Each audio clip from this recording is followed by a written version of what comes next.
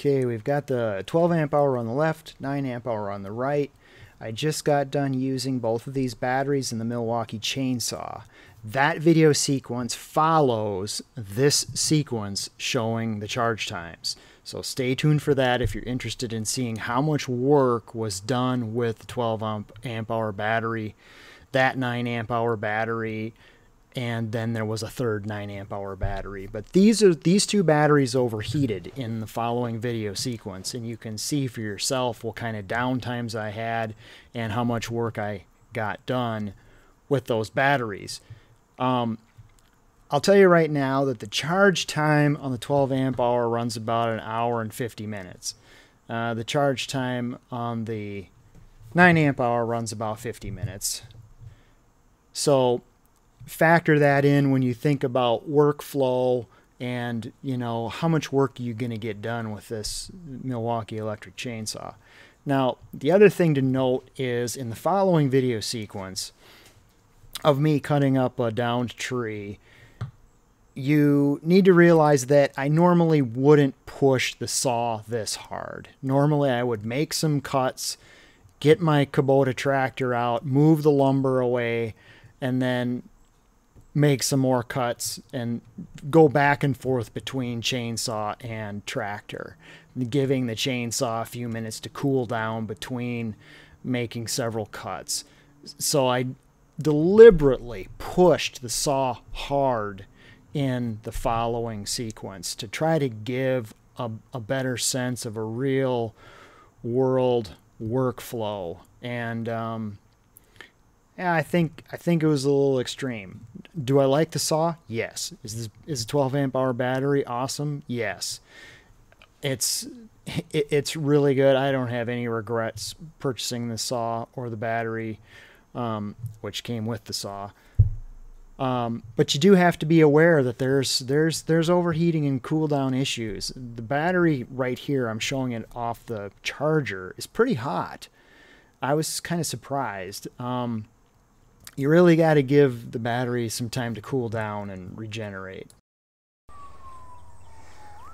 Okay, so I have a fully charged 12 amp hour battery in the Milwaukee chainsaw.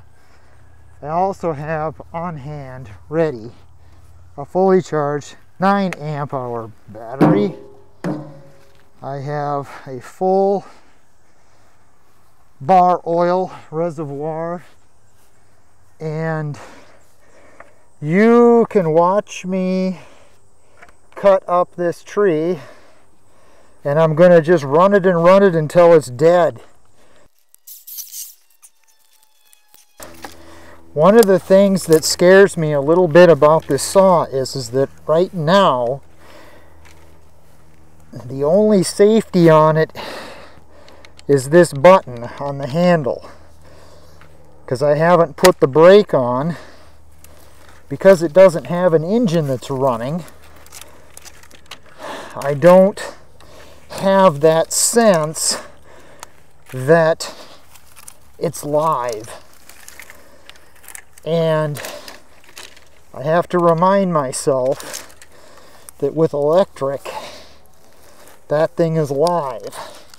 Sometimes when I don't think of it as being live because there isn't an engine running on it. So I have to get in the habit of putting the brake on to kind of put it safe and take the brake off.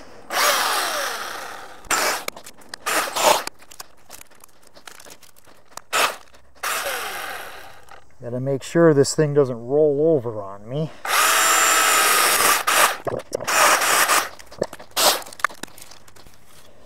You know, it wouldn't hurt if Milwaukee had some sort of an LED on there, just so that there was a sense that maybe connect the LED to the brake, so that when the brake is off, the LED is on, just so that people have some sort of a visual reminder that that electric chainsaw is ready to go.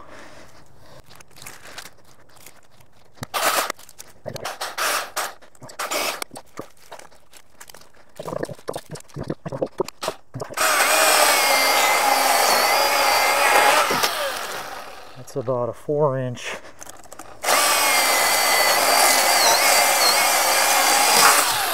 Well, that's a 4 or a 5-inch. It just goes through that like butter. Oh, this tree, maple, has been dead for about 1 year. Pretty dry. You can see the way that it breaks, that it's dry. It's been rained on pretty heavily a few times while it was laying on the ground here. Don't know how much moisture it would have soaked up in that process. Through that 4-inch maple is just nothing for this saw. This blade is probably not perfectly sharp because I've used the saw. I would say I think this is my 4th or 5th charge on this saw since I bought it. So what you're watching is not a brand new Milwaukee chainsaw right out of the box. This has been used a little bit. Oh, got it stuck. All right. If I let go, the bar is going to want to bend. Let's see if I can get that out of there. Okay, good. I got that out.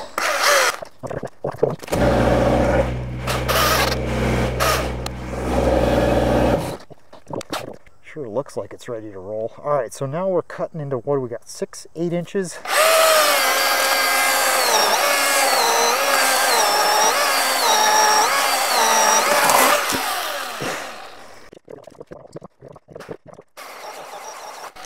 That's just fun.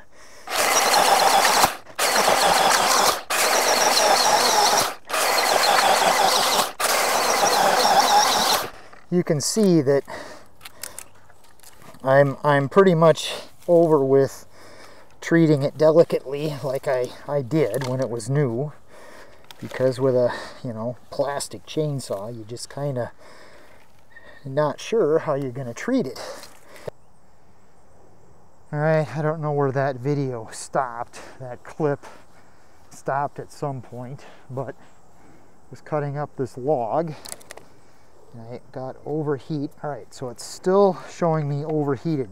But when it cooled off, it was the toolbar, so 116 degrees on the bottom, 106, 107, shows 90 on the front side, 103 on this side, so I worked it pretty hard, and it has overheated. All right, so what am I cutting?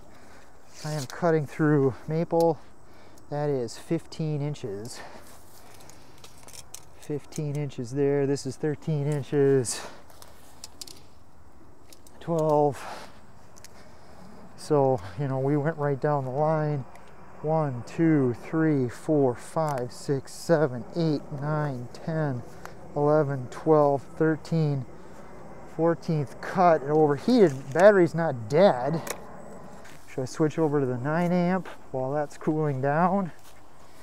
Okay, that makes the video confusing, but... And... oh, it's still overheated.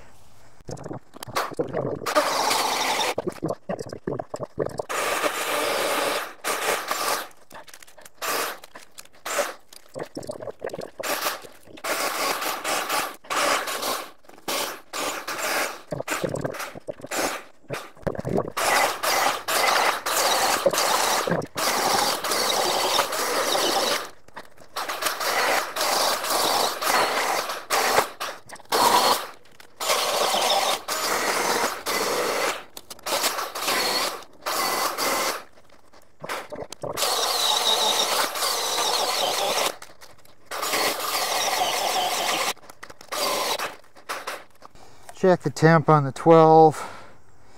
Alright, so I got 2 bars.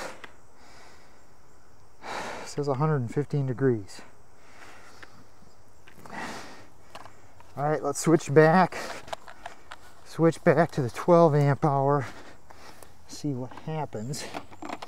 So this is going to get to be a really confusing video, because now you don't even have a sense of how far you can go on a 9 amp hour uninterrupted. All right.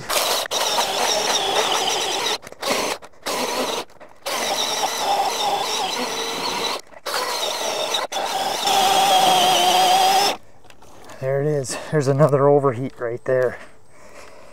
Boy, let me see here. I should lay this maybe upside down so it can get some ventilation. It's about 77, 76 degrees out here. So it's not 80s, 90s, 100 degrees outside right now. It's a real nice, cool evening. We have 3 bars on the 9 amp hour. It's 111 degrees on the bottom.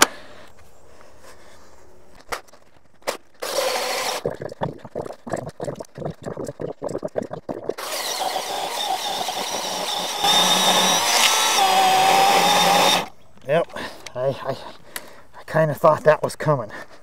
So there, we overheated the 9 amp hour. Yep, we got the Christmas tree lights going on there. Okay, so where are we at on this one? All right, Christmas tree lights on that. With all the splicing of the video and the changing of the batteries, it's probably getting confusing to tell how much work is actually getting done with each battery. Well, I have not even been out here 1 hour. I should have checked the time, but I didn't. I think that I've been out here a little more than half an hour, and overheated 2 batteries in that time. This is the 3rd battery. This is the second 9 amp hour battery that I've gone and grabbed just to continue working here and getting this cut up.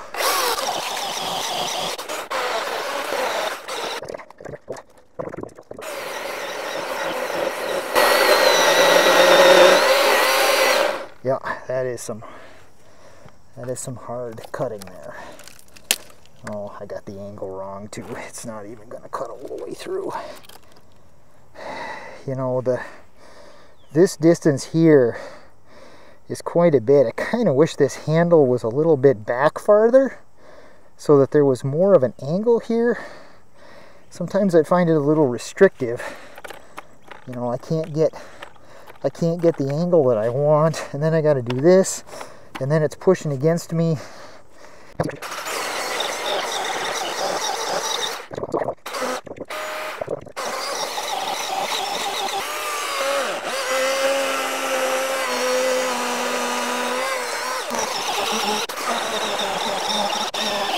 Okay, that's starting to kink up. I need to get on the tractor. And what do we got? 2 bars. 2 bars. What do we got? What do we got here now? 12 amp hour. I got 2 bars. It's cooled off. What about the 9 amp hour? The second one. 2 bars and it's cooled off. Okay, so this is at 115. I don't know. It's still pretty warm. This is also 115. Of course, as it's sitting in the sun, it's black. All right, let's put it in the shade here.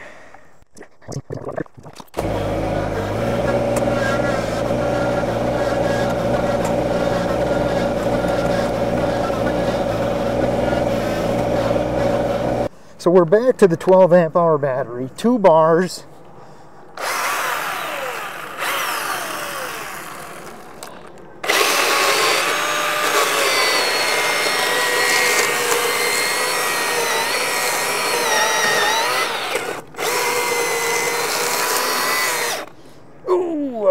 Kinked. Got it kinked. Can I get it out? Ooh, this is where you really find out how strong or flimsy a plastic chainsaw is. Okay, good. All right, so that piece is cut. Oh. Okay, so where are we at? We have 2 half-dead 9 amp hour batteries. One overheated, one didn't. And I have the 12 amp hour battery that has cooled off now. It took about, the break in the video is about 10 to 15 minutes, but the button shows 1 bar.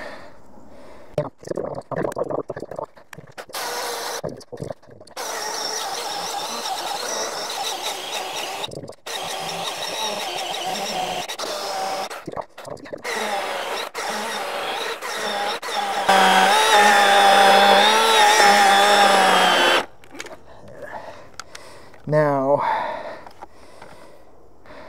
1 bar flashing. All right, 1 bar flashing. I believe that means it is dead and not overheated. All right, so that's the 12 amp hour is dead.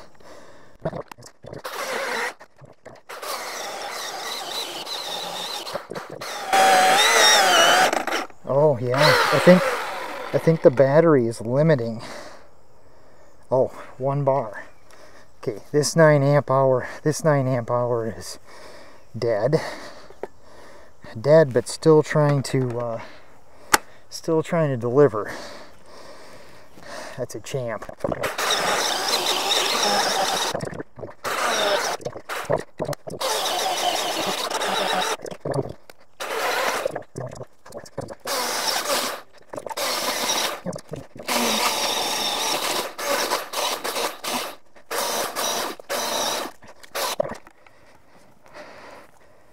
Okay, that overheated. Got the Christmas tree lights going on that one. All right, that's good. That's enough. One 12 amp hour battery dead, another 9 amp hour dead, and then a second 9 amp hour battery overheated. It's at 1 bar, but it's overheated, and I'm gonna call it good. And I think that I've been out here for about an hour and 10 or 15 minutes. And by out here, I also am including the 10 minutes I went in and filled the bar up, refilled the bar oil, and let those batteries cool down. So about an hour and 15 minutes, maybe an hour 20 minutes.